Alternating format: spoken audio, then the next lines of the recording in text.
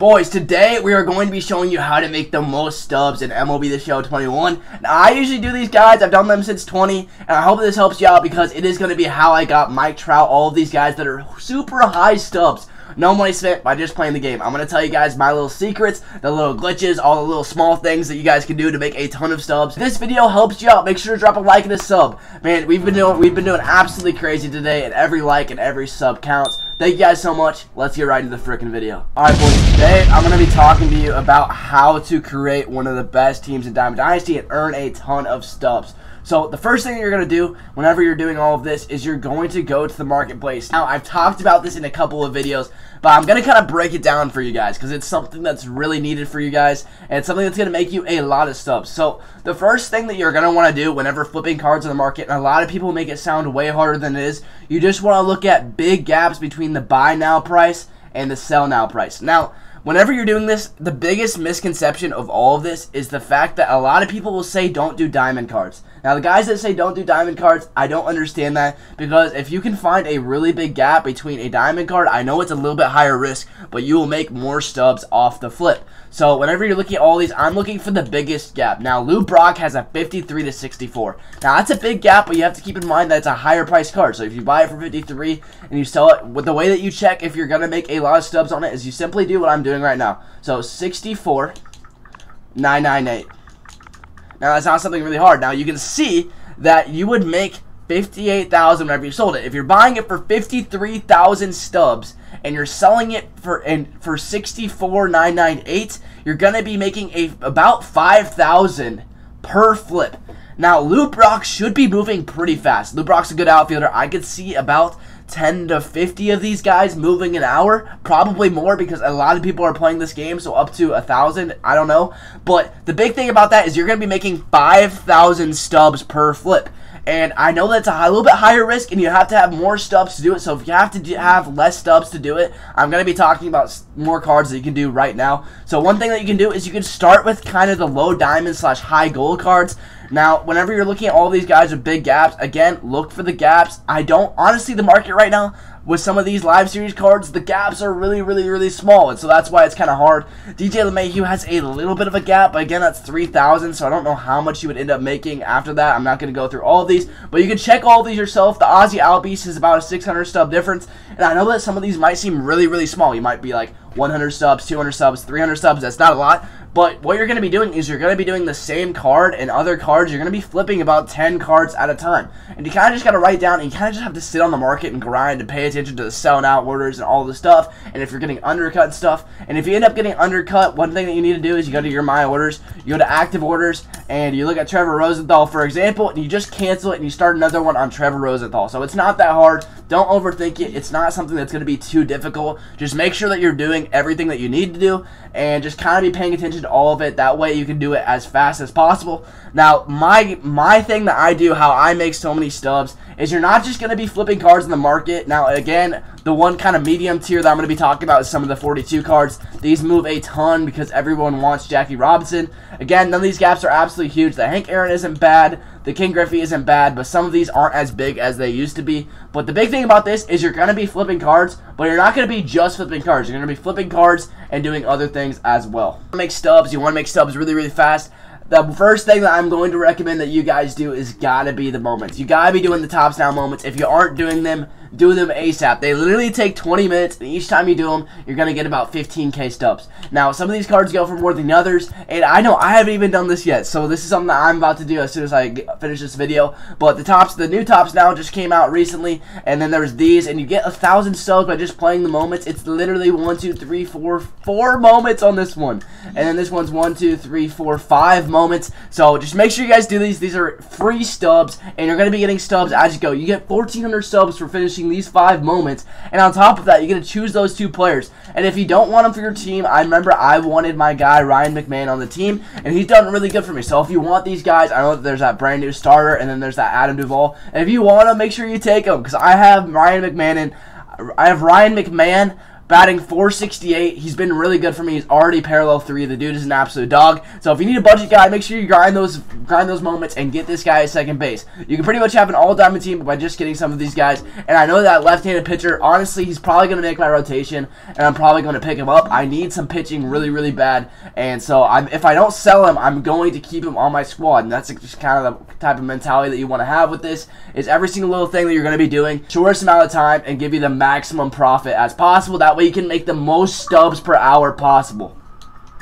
The next thing that I'm going to be talking about is a little bit complicated. So we're going to be talking about Road to the Show. Now, Road to the Show this year can make you a ton of stubs fast through ball player. If you're not doing this, just hear me out. So, whenever you look at my ball player, I hope she's 18. You go to the player card, and you kind of just see all of this stuff, and what you're going to be looking at all of this is you're going to be wanting to have a pitcher. You're going to want to make sure you have a loadout here, and I'm still working on my guys, but this is going to be how you make a ton of stubs. You view the program. He's a 73 overall, and how you're going to make a ton of stubs is going to be through this cheesy filth reward path. Now, each time you do this, you're going to be getting small little packs here and here and here and there and there and there and there. And you're going to get all the way up to gold archetype. And you're going to be doing all of these by completing missions. Now, not only is Road to the Show good because your ball player can be incorporated in Diamond Dynasty. So it's a double helping. It helps you both ways because you're going to have a good creative player. And you're also going to get a lot of stubs from this. Now, each time you do this, you're going to be gaining lots of XP. And what's crazy about this is you're going to be gaining stubs as well. And this is kind of the cheesy glitch out of it, is what you're going to be doing is each time you go into a game, and we're going to do this, you're going to be simming it. And you're going to be simming it, and the reason you're going to be simming it is because you're still going to get those rewards by not playing the game. So that's why it's kind of glitchy, is because you don't have to play the game to literally get the stubs and everything that you want from it. Now, what you do here is you're going to be going into it, you gotta hope she's 18, and you're going to be, as soon as you get into the game, you're going to press start, you're going to go all the way to the right, and you're literally going to sim the whole game. I don't care about any of the game. I don't care about what happens. I'm not going to be pitching it because that would take a lot of time. Simulate and exit. Now, you're just going to skip through this. You're going to skip through the game. It's going to take you maybe about 30 seconds each time you do this. And the Mets have defeated the Red Wings 7-2. So, you finish the Red Wings. You beat them 7-2. I ended up pitching 4 innings. 2 strikeouts, 2 earned runs. Obviously, that's not the greatest line, but usually it ends up being better.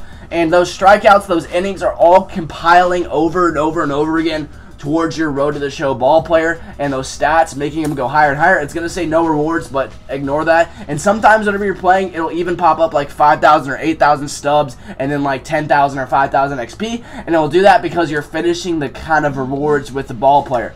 And that's going to be how you're making stubs through this. So I hope this makes sense. I kind of dove down into it. So each time you do it, you're going to go to my ball player, you're going to go to loadout, you're going to go to the view program, and these guys are going to, all of these missions are going to be going up and up and up because they are repeatable every single time. I'm going to be getting equipment, and then once you get to the gold archetype, and when you make a lot of stubs, it's going to be once you get from gold to diamond. And once you get to the diamond archetype, and I'm going to be popping up a screenshot here from another video, but whenever you do this, you are going to be making so many stubs from all of it because you get those free rituals, you get diamond rituals, you get diamond equipment, you get all sorts of stuff like that, and it is going to help you just get more and more and more and more stubs in a very short amount of time. Now, you can literally get from a silver archetype to a diamond archetype. I've seen my roommate do it. He's literally done it in an hour and a half. So you can do that in an hour and a half, and you can get up to 50,000 stubs because of that. So that's going to be about 50,000 stubs per an hour and a half, which is pretty good. And on top of that, if you're doing that type of stuff and you're flipping cards and you're doing the moments as well, you can literally make up to 100,000 stubs an hour. Now, I know it's a once-in-a-lifetime type thing, but whenever you do that, it's going to make it to where you earn a lot of stubs in a short amount of time, and this is what this video is about. And so, basically what you guys want to be doing is you want to be flipping cards, and while you're flipping cards, you want to be doing moments, or you want to be doing Road to the Show. And the reason why you want to be doing moments or Road to the Show is because all of those stubs will compile and compile and compile, and before you know it, you will literally have a God Squad on your team. This is how I ended up acquiring Mike Trout. Now, I have lots of saves on my ball player.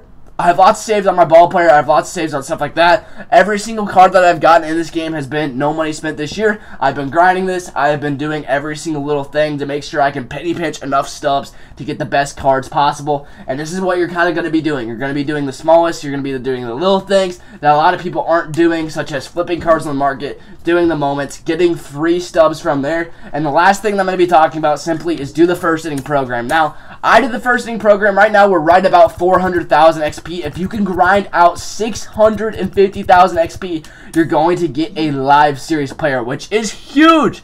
This is absolutely huge for collections. I know you guys who are Nobody Spent are trying to get Chipper Jones. This is going to be how you do it. You're going to be doing the stuff that I just said. You're going to be grinding the first inning program. This can literally be up to 330,000 stubs made if you end up getting Trout out of this pack. Just stuff like that is going to be insane, and you're going to want to be doing these live series choice packs because they are going to make it to where you're going to be able to finish collections faster. And who knows? I don't know if this guy's sellable. It doesn't say no sell, so you literally could make 330,000 off of this alone. So if you're just grinding it, I know they expanded the double XP date, so make sure you guys are grinding that. I would highly recommend, unless you really want Kitty Lofton or one of these guys. As soon as I got him, I ended up selling whoever was selling for the most, which at the time was Fernando Venezuela for 45,000 stubs. Now that was 45,000 stubs that I could say that I made in an hour. You know, obviously it takes more than an hour. So whenever you, of course, I already have a kind of tutorial on finishing the first inning program and XP, so I'm gonna link that now if you guys want to check that out. But the first inning bosses and all of the first inning program is very important in this game. You guys are gonna want to make sure that you're doing it because it is going to help you make as many stubs as possible. Again, if this video ended up helping you guys out, make sure you guys drop a like and a sub. It helps me out an absolute ton. Thank you guys so much for watching, and might be out.